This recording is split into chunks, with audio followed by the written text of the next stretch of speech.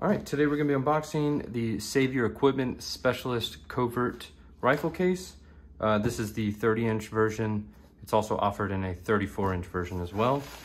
But we're also gonna be taking a look at some of their accessory or add-on packs for this series, or you can really kind of put this on anything with some Velcro. But let's take a look at the rifle case first. So like all other Save Your Equipment stuff, inside the box there's going to be some targets, so I'm going to try and get those in frame here, but yeah, typically on the inside you'll have some larger targets as well as some smaller targets, as you can see there. Pretty cool idea that they allow you to utilize the box when typically you would just kind of throw it away. On to the rifle case itself. So like I said, this is the Specialist Covert case. It's kind of modeled to be somewhat of a covert design, not so flashy or tactical looking, but just kind of your standard looking larger backpack. So the external dimensions here are going to be 30 inches from top to bottom by 13 inches wide and 5 inches thick right here. And the internal dimensions are going to be 29.5 inches by 12.5 by 3. And the recommended overall length of the rifle that you want to put in here is going to be 28 inches. And then for the 34-inch model, the recommended size of rifle is a 32-inch size. So the materials here, you're going to have a couple different materials, but your main structure of it, both the external as well as the internal shell, are going to be constructed of 600D polyester. And if you don't know anything when it comes to textiles, I'll just kind of go over quick what the D stands for. It stands for denier, and it's a unit of measurement for thickness and density in fabric. So for example, 1 strand of silk is 1 denier. All the seams here are going to be double stitched, as you can see right there. And that is featured pretty much all the way throughout the bag, and it goes on into the inside. The only places I don't see that are going to be right here on this this material right here, spanning all the way up and down. It's kind of a rubber material, and then down on the bottom is going to be Velcro. So on to the, I guess the ways that you can carry it, or the different straps that are included. Obviously, you can see here, it comes with these backpack straps.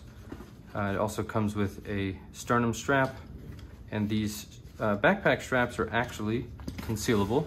Got these cutouts right here where you can go ahead and slip in the different straps. Say you don't want to use the backpack straps. But you also are going to have these top and bottom carry handles, as well as this top carry handle. So let's discuss the external storage compartments. It's comprised of 3 different storage compartments on the front side only. So up top here, you're going to have a zippered pocket, non-lockable, and inside of there are going to be a couple of elastic straps or bands. You could throw whatever in there, something you need to tie down, some cords, or whatever you want to put in there, some pins. On this side, that's going to be smaller elastic organizing straps there. Right here is going to be, again, a non-lockable zippered pouch. And this one is going to zip pretty much all the way down. And inside you're going to be met with some MOLLE webbing.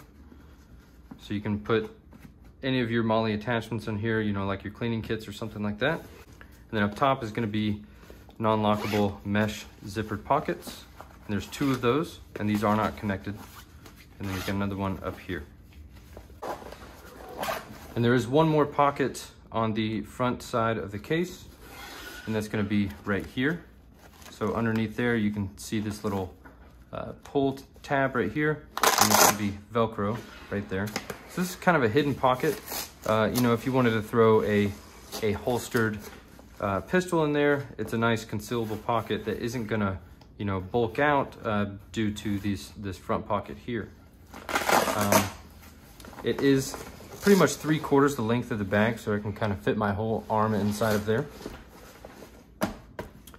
So let's move on to the inside of the bag. The main compartment is comprised of a lockable zipper. So you've got this hole right there. And these are gonna zip all the way, kind of going all the way down, so you can unfold this completely flat and lay it down all the way. So we'll start off with the side where you would probably throw your rifle in. So right here is gonna be a muzzle protector. It's kind of a hard shell material. I'll get a close up of that real quick. Right there. And so this would be where your muzzle end would go. You know, basically if you have a light or something like that, it'll be protected in this hard shell muzzle holder here. Over here, you're gonna have two wide tie-down straps, and these are Velcro. And then right here, you're gonna have this kind of little tab that is not Velcro. Kind of nice to see that, so you don't have to fight with the Velcro there. And again, somewhat MOLLE webbing. This isn't as thin as you would typically see MOLLE webbing, but you can kind of place these tie-down straps wherever you'd like. Let's move on to the other side. And this is gonna be divided by a removable divider. So you can see right here, this is Velcroed on at the, I guess, seam right here. And the divider is held down via these two clips. And this side, I will note, is kind of like a microfiber material. I'll get a close up if you can possibly see that there. And this just flaps open like that. So inside of here, you're gonna be met with a ton of MOLLE webbing and Velcro inside of here, as well as two thinner in diameter tie-down straps. These again also feature those pull tabs, so you can undo them pretty easily. So I would assume this side would be your accessory side. So I'm gonna go ahead and move this back to the side, and then we'll go over the accessory kits that I have and then install those and kind of show you how they look. So the accessories I have for this today are gonna be the pistol holder or pistol holster. And I'll just kind of take these out one by one. And a battery holder. Mag holders. These are gonna be the extended versions. They also have AR mag holders and kind of your standard size Glock mag holders as well. And then this again is just another 2 times extended mag holder. So let's get some close-ups of those. These are elastic on the sides right here. So they are pretty much gonna fit any of your standard, you know, PCC style magazines. On the side here, you're gonna have a little tab with the Savior logo right there. And it does have this pull strap right here so that you can kind of pull this back to get your mags loaded in for the first time. And also on the bottom is gonna be a stop to prevent you from over-inserting the magazines. And these are gonna have Velcro on the back side. And it does feature a polymer plate in between the Velcro and the back side of the mag holder here to kind of keep it rigid.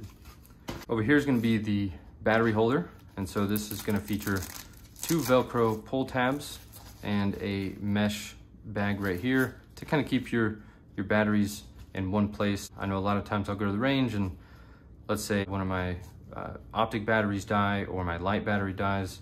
This would just be something nice to have in the bag. And again, these are Velcro, and they also feature that hard polymer insert to keep everything pretty rigid.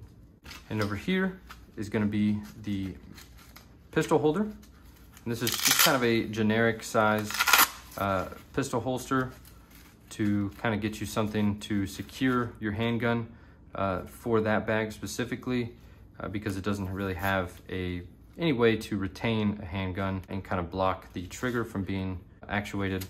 But yeah, I figured I'd check this out, take a look at it, see how it works, and let's get the bag back up here. We'll install some of those accessories and I'll show you how they look. All right, I got those accessory kits mounted in here, and I've got everything kind of put away how I might like it. I might end up changing it around after going to the range a couple times with it, but yeah, let's take a look at it. So over here, I've got my Glock OEM mags, OD green, and those fit very nicely in there. And over here is gonna be Magpul 21 round magazines. These ones don't necessarily go all the way to the bottom, but due to the floor plate, they do stop right there. So they're easily grabbable like so. And over here, I've got the battery case. I've got some AA's over on this side. And then over on the other side, I've got a single CR123 battery. Very nice little storage compartment there. And over here, the holster, pretty surprised. This is the Palmetto State Armory dagger. And so it's got this kind of retention strap right here. And it Velcros, and then these two Velcro left and right. Fits very nicely in there. I imagine it would probably pretty much fit any handgun of similar size. So going over to the main gun compartment, you've got these two straps here. You can maneuver them wherever you'd like. This one back here I've got for the stock position. This one right here is going to cover the trigger and obviously the muzzle. So here's the pistol caliber carbine I do plan on using with this bag. What I typically like to do is take the muzzle protector, kind of fold it like this, place the muzzle inside, and kind of work my way back.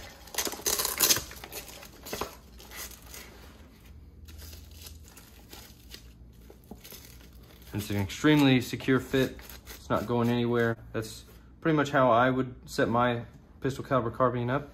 If you guys have any questions on the Save Your Equipment Specialist Covert Series bag, just drop a comment down below and I'll do my best to get back with you. Thank you for watching.